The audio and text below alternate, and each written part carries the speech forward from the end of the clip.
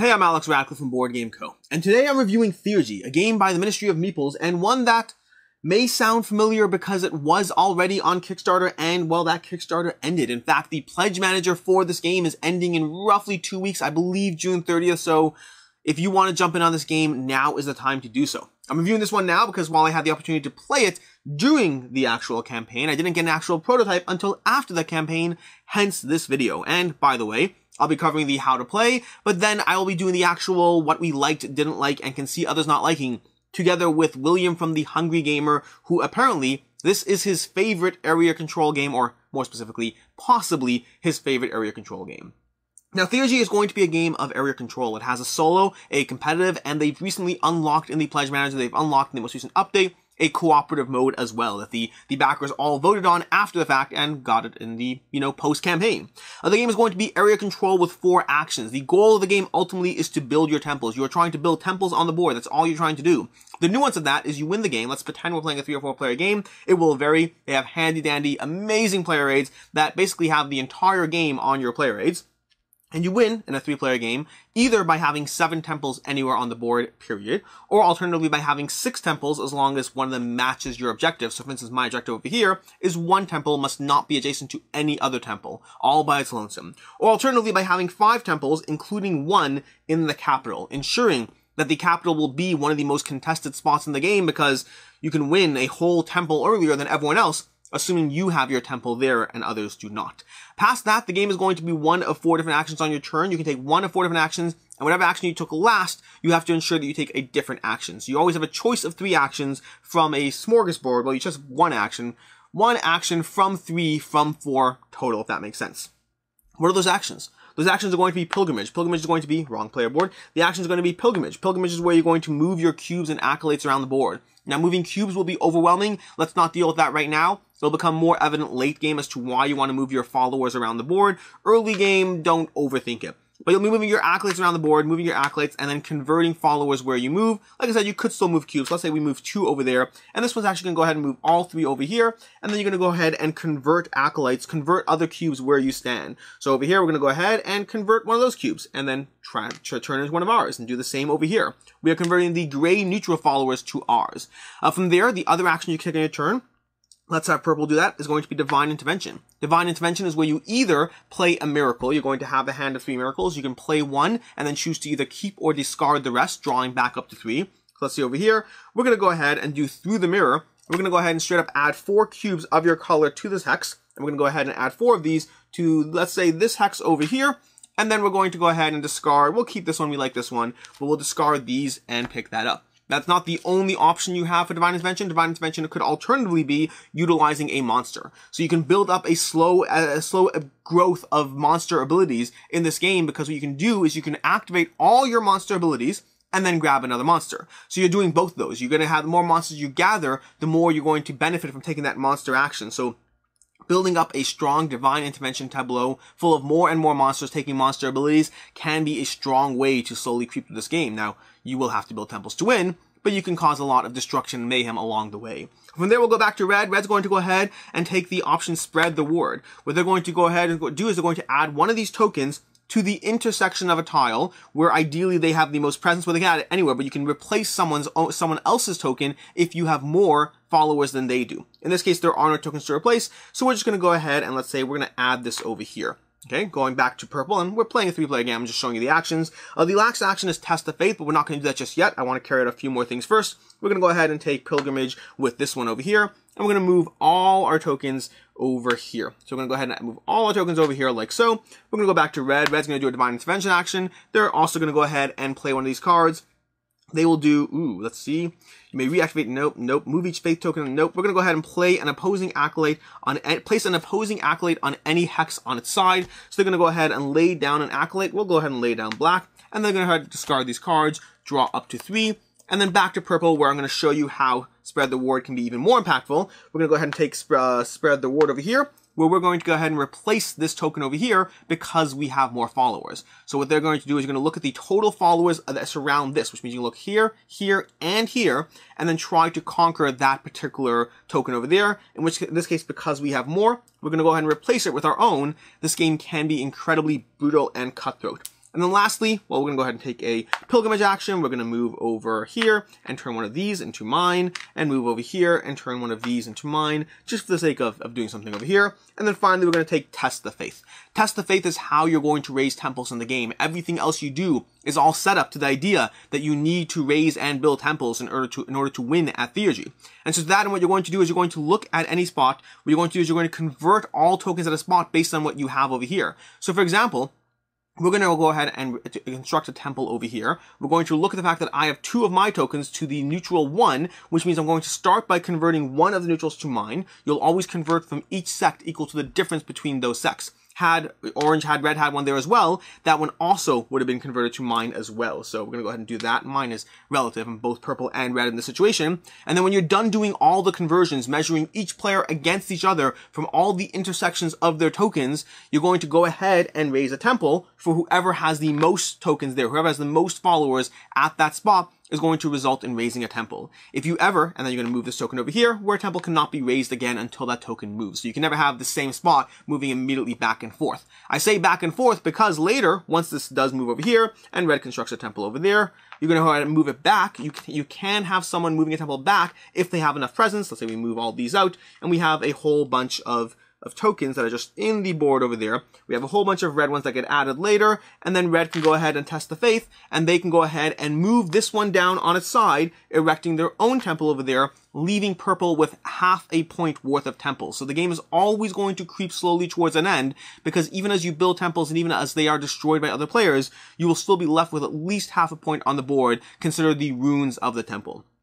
That is basically Theurgy. Take one of 4 different actions. Those actions are going to be moving around the board, creating followers. Alternatively, you're going to be spreading the word to put your tokens on those various vertices. You're going to be doing divine intervention for all the powers and abilities in the games, the row of monsters, as well as the cards and abilities. And then Test the Faith, the ultimate moment where you're going to try to erect a temple. Do that a minimum of 5 times, perhaps more, depending on the situation, the board, whether your temples get knocked over, and all of that. And that is basically going to be a game of Theurgy. And with that, join myself and William of the Hungry Gamer as we go through our thoughts on this game. And joining me for the review part of this video, we have William from the Hungry Gamer, who, if I'm not mistaken, I believe he said something along the lines of, I'm going to come out and say this bluntly, this is possibly my favorite area control game that I have ever played. Does that sound like you? That does. It does. I mean, you didn't have the beautiful baritone that I have, but Wait, let me try again. Yeah. I'm going to come out and say this bluntly. This is possibly my favorite area control game that I have ever played. It was like listening to a mirror. That was right on. Beautiful. I think I got it. But yes, I did say that, and I still stand by it. So with that said, so let's go ahead and jump into the usual format. The what I liked, didn't like, or what we liked, didn't like, and can see others not liking. And to that end, this is your possibly, not for sure, this is possibly your favorite area control game. So what did you like about this game? The speed of it. It is so much faster than your Lords of Hellas or heck, even Root. And I like Root, but it's faster than that. I really like the action selection, that kind of scythe style, you're just moving around. I like that. But mostly it's because I think they nailed the theme so hard. They did, to the extent, by the way, that after playing it for the first time, I asked the designer, I was like, by the way, just like out of curiosity, like, are you religious? Because they really have that feel of your followers, your acolytes, raising temples, and he's not, by the way, for context, but it was, I felt it wasn't like a typical slapped on, hey, this is Cyclades, and there's gods and stuff. It really felt like they nailed the theme. I completely agree. It's funny because we asked the exact same thing when I played. I reached out to play with somebody else. Like, then we got to play another game with him, and he said, "Where did this come from?" He said, "Oh, it was when I was in universities, from England." So they say university. And when I was in university, they were like, "Oh, were you studying theology?" He's like, "No, math." I'm like, what? Yeah, it's on the blue, but I agree with you as well. The simple, actually length didn't factor into my opinion, although you're right, it definitely does hit that sweet spot. But overall, I love the simple to teach, the 4 actions. That's all it is, 4 actions, and they're really simple actions, simpler than the actions from Scythe. They're just, do one of 4 things, and then those 4 things all cascade into one another, and you have to switch from your prior action and make sure you choose that, and you're always trying to figure out this puzzle. And I love games in general that give you that aspect of you want to do everything first, so that the follow-up action will be stronger. But if you do it in this order, then that action will be stronger. If you do it in this order, then that action will be stronger. And everything is constantly cascading into a stronger, more powerful action, but you're just trying to do it as efficiently and quickly and ideally as possible. Yeah, and the other, well, not the other thing, many things. One of the others I really enjoy is the difference between the different gods that you're playing, and just those tiny little power differences really changes how you're going to approach the game. Like if you're playing the blue god, like you're just all over the map, whereas if you're the red god, you're not going to move as much, but you're going to have this giant plague of red death everywhere all over the board. It really I think that works. And then the other thing that I love is when you're doing the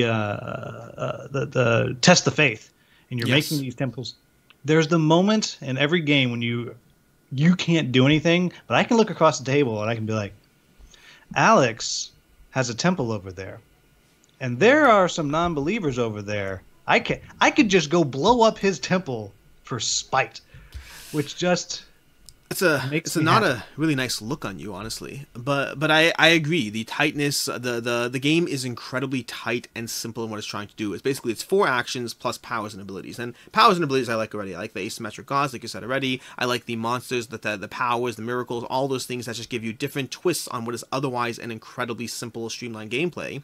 And that streamlined gameplay is mean to boot. It has those elements, those aspects of well, I mean, you said spite. I don't know if I want to play games with you anymore, but it definitely has that aspect of finding the person who's winning. You target that person, not out of spite, but out of desire to just raise yourself up. It's a loving spite. You know, I mean, honestly, maybe you would make for a good god in this game. Maybe this is why you like the game so much. You're like, I see myself lovingness.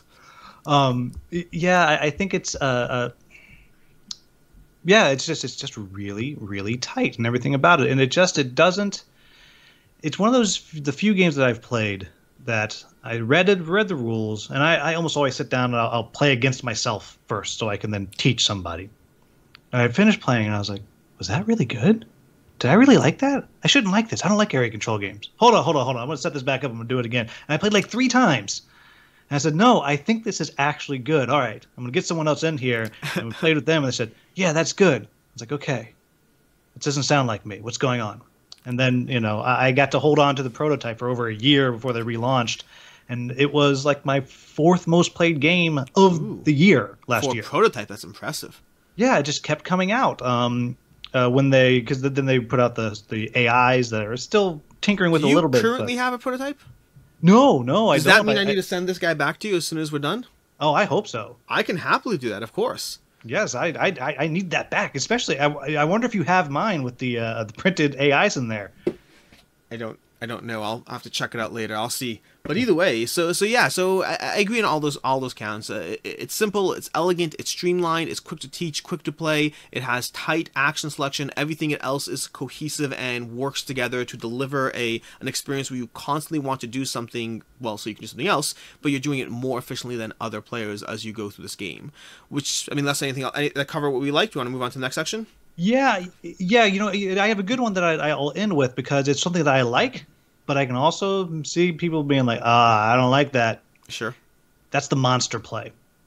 Okay. Because you got to go deep with the monsters to really be effective with them. And they're so Every tempting. Time you get a monster, you activate all the rest. Yep. It's so tempting to get like one. And if you're just getting one monster, you're just wasting your time. And then you feel like, I'm not doing anything good. So you got to go deep with the monsters. But monsters are so fragile. It's so easy to kill them, which is great.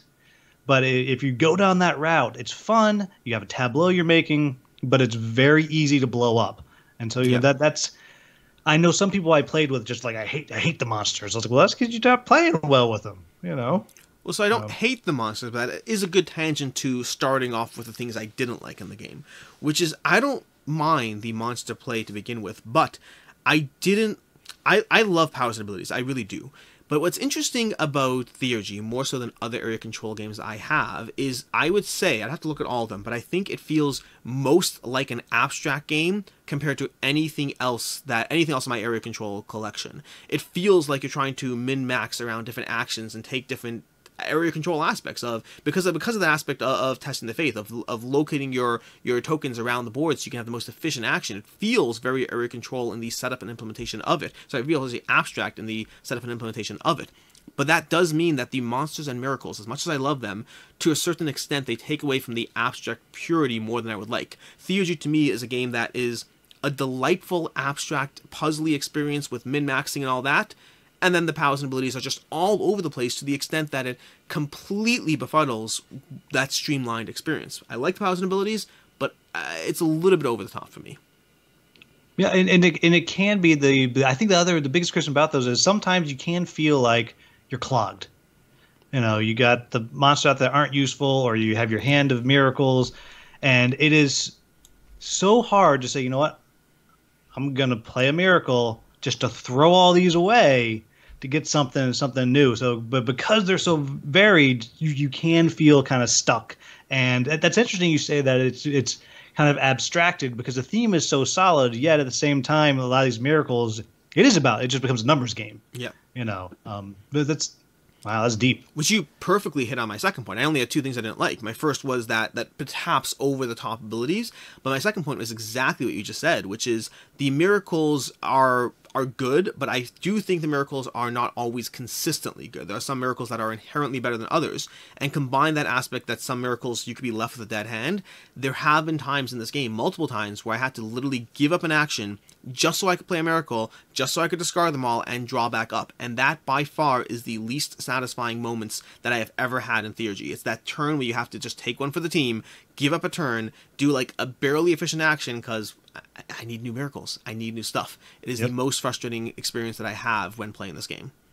Yeah, and it's the one thing that when I'll be playing with someone new sometimes, and that's what I'll say. Like, these miracles. I'm like, just burn them now. Yeah. Just pull off the Band-Aid, do it now, and you'll be fine.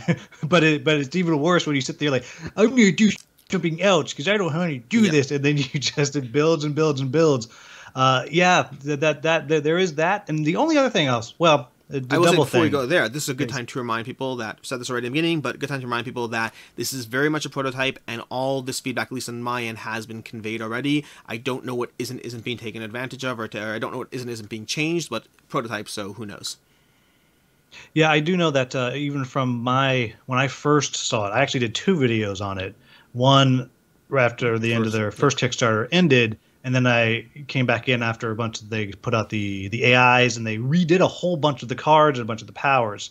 So it's possible that powers and monsters that you actually have behind you have actually already been changed, depending on when this prototype was printed. So they're pretty responsive to those kinds of things. The other thing that gets me there's a lot of cubes. There's a lot of cubes. I mean, they're gonna be tiny little meeple dudes, which will be cute, but it's a lot. I mean, Don't you dare hit that table. You're not wrong. You're not wrong. But there's a lot going on there. I mean, for me, we'll cover it more in the what other Casilla's not liking. I do have more things that didn't necessarily bother me, including the sheer amount of cubes. But yeah, I don't disagree. Yeah. Well, I'm ready to move into what. So what would you see others not liking then? Yeah. And this is the general category of things that didn't bother me, things that I'm not concerned with, but they might be a reason why Theurgy is not a game for you. And starting off, and this is not really necessarily what you meant by the lot of cubes, but there is an overwhelming amount of options in this game, and there's lots of math and counting. This game could be very AP prone, very analysis paralysis prone. The idea that, I mean, that's like the most basic idea, that movement action, where you're going to be moving your acolytes around the board, and you could also move every single one of your cubes.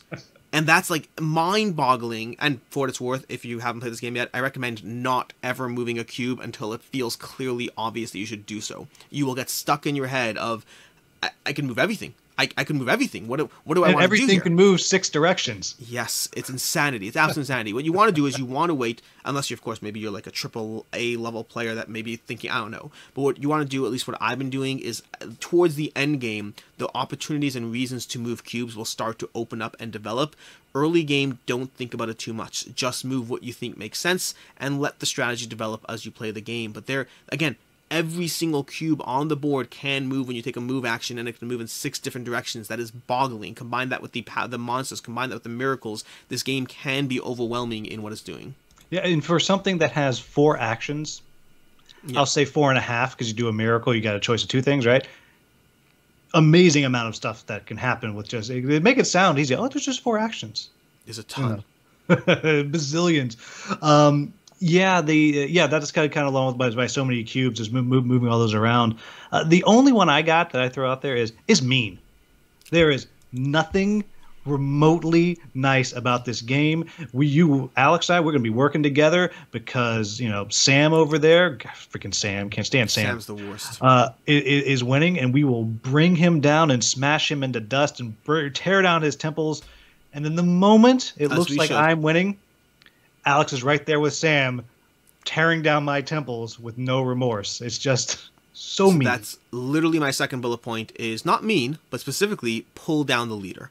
It very much does have pull down the leader. Now, again, it goes into what I can see others not liking, because I only mind pull down the leader if I feel it is so ridiculously overpowered that it almost breaks the game, and I don't feel that way here. No. It does mean that you have to prepare for the win. It does mean that you have to feel confident you can lock that win in when you go for that final sprint, because if you aren't, then people will be targeting you, and then, like you said already, once we're done taking care of Sam, we'll team up and go against somebody else, and somebody else will end up sneaking in that win. It very much does have that target aspect of tearing down people's points, trying to take them out of the running of the game, which makes for a delightful, meaty, mean, and vindictive and spiteful experience. Now I'm starting to sound like you, but might make Theurgy a game that isn't for you. Yeah, I mean, and it adds to the complexity a little bit, because some of my favorite games I've played is when, actually my favorite one I played just where I sent it off was I jumped out to a very early lead and got pounded into the dust so far that they forgot about me. And I was able to come back and win because I had, I think I had 8 destroyed temples out there, and which, as you explained earlier, a destroyed temple's still worth half a point. Yep. So even when you're being killed, you're still slowly progressing to the end. But it's suddenly that extra bit of strategy that's in there. Okay, I've been crushed. That's okay. Now I have to just slowly and carefully and as inoffensively as I can creep back up there where they don't notice me until it's over. One of my favorite comics I've ever seen about board games is that gaming is 20% strategy and 80% trying to convince the other players you're not winning. Yeah, I know, right? It's no, or and the 5% that no, it's him that's winning. Find the person, but it's definitely mean. I mean, I'm going to say, I think it is the meanest area control game I played, and I'm going to put it up there with Root. A 6-person game of Root is nasty. Mm-hmm. I'm trying to think about it. It's definitely mean. Is it the meanest? It might be. It does have... Cyclades can be mean. I don't know. I'd have to think about it. It definitely does have a bit of a vindictive feel when you get in people's ways, especially the way you spread anything, from the neutral influence, from the way you take down people's points. There's a lot of things you can do. The monsters, there's lots of ways to mess with people in Theurgy. It might be up there. And everything you're doing is taking from somebody. Like, I am taking your follower and making it mine. Like, it's not, I didn't kill your follower. No, I converted it. And now you will always see that follower that used to be yours and know that, no, now it's mine. Like, it's all suffused in there of this nastiness. And now that we're talking about it, it might be because the game's quicker than most area controls that it feels meaner. Because the meanness is happening much more rapidly. Yeah. It's a knife fight in a phone book. Or in a phone book. Wow, knife fight in a phone. Yeah, please. Knife fights in a phone book. Those are tough. Those are really small. I mean, that's really mean. For those of us who are intelligent, a knife fight in a phone booth is what I was trying to say. Yeah. So if those are the things we can see others not liking, and that's what covers that. So final thoughts. First of all, do you rate games? I don't know if you rate games officially. I used to give them scores, but it's so hard to give number scores because what's the rating? We used to do one at the where I post articles, and it was 7.5 was on their scale. It's a good game, and I put something out there at 7.5, and just people exploded. Like, how could you give it a C? I'm like, I didn't. Think of it like baseball. If you're batting 750, you're amazing. Yeah, my rating system, so I agree with you in general, which is why my rating system in general is 1s are bad games, 2s are games that aren't for me for one reason or another, 3s are just good games, most games are 3s, 4s are great games, and 5s are oh my freaking gosh, I never want that game leaving my collection games. It keeps it localized to just basically 4 bands, because I don't really cover 1s. 1s are rarely ever a thing for me. It's really 2, 3s, and 4s and 5s. 4 simple bands lets me cover most of what I want with enough nuance to be relevant, but not so much that I'm agonizing over the fact that that game I rated a 7.8, well, now the 7.4 I actually think is better in the end of the day. So that's embarrassing for you. But I can horrific. use your scale. I got it. It's so internalized. Final thoughts and rating then. All right, so I'm going to add in that they have added or are working on a co-op mode, which was funny because the first, I get to claim a little credit for this.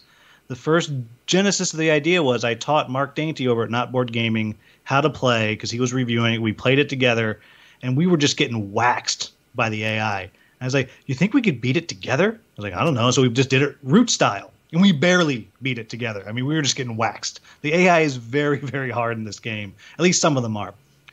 But with the solo AI, which I really enjoy, mostly because you can then also play a 2-player game and make it a 3-player game. That's the other thing I should have said as something that might bother you. You can get a runaway winner in a 2-player game. Yeah. Because if you're getting smashed down, you do need someone to help you come back. But with the bot and now with the co-op mode, it's a 5 for me. It will not leave my collection once it comes back, without a doubt. Without a doubt. Unless they do something horrible as people, and then, of course, it's got to go. But yeah, well, yeah, obviously. For me, this one's a 4 to 5. I really like Theurgy. I like it a lot. The thing that stops it from being a 5 for me is, like I touched upon already, not so much the hand of non-relevant miracles. While that's frustrating, it is localized to singular moments, so I can get over that. The thing that stops it from being short of being a 5 is it does very much have that hybrid of abstract and Ameritrash combined that have me always a little bit off-key in Theurgy. It is simultaneously the most elegant game of taking one action to power the next, and it's such a strong Euro or abstract in that experience, and then it throws in all these monsters, powers, and abilities and miracles that I love. I love that stuff in games, but it ends up feeling just a little bit like it's trying to branch off into 2 different camps and leaves me with a drop short of a perfect lane of what it's trying to be. Still a great game. 4 is nothing to be ashamed of, but just that's the thing that keeps it from being a 5 for me. I really enjoy. And I think for me that's probably what pushes up because I have been learning. I love me a hybrid game. Yeah. So I like hybrids. I don't know what it is. Like the general concept, Kemets, acolytes, and these are all hybrids. I don't know what it is necessarily that has this one. I think it's more the abstract than the Euro thing. I don't have a firm finger on it. It's a great game, solid game, easy recommendation for anyone who likes area control, anyone who likes conflict, powers and abilities, all those different things. And very cool for first-time designers too. Oh, that's a good point. I didn't even think of that. Yes, absolutely, knocked it out of the park. For first time, they didn't come close funding their first time and came back and just crushed it. I don't remember what the percentage was, but it's way up there. And I believe they're opening late pledges soon. Late pledges are already open. They are closing, I believe, June 30th. So we have you have 2 weeks roughly to back this game before you have to hope there's a second Kickstarter because that's basically it. 2 weeks plus. Yeah. Yeah. So do it now. Do it now. And so that is our review of Theurgy. With me joining again with William from The Hungry Gamer. I'll have a link to his channel down below, as well as to his 2 videos where he's already raved about this game and was so excited and eager to rave about it for a 3rd time that he's over here talking about one of his. And I even have a how to play video. Do you really? I have a full, in-depth how to play video out there. It's like in the poor man's Rodney Smith, the homeless man's Rodney Smith. So here. I'll throw a link to that down as well. But that I got everything you want. All the stuff about this one thing. I know nothing about anything else. Do you have a solo how to play? I have a solo playthrough. So you have a solo playthrough. You have a how to play, and you have 2 reviews, and now this. I do. So I think people. And I will say that first review, I don't recommend it because that's the old angles, the old camera, the old sound. Excellent. I'll throw that one as a top link. Nice. Perfect. Oh, see, that's the spite. I rubbed off. So that's fair. That's fair. So that's basically it. Until next time, I'm Alex. And I'm William. And have a good one.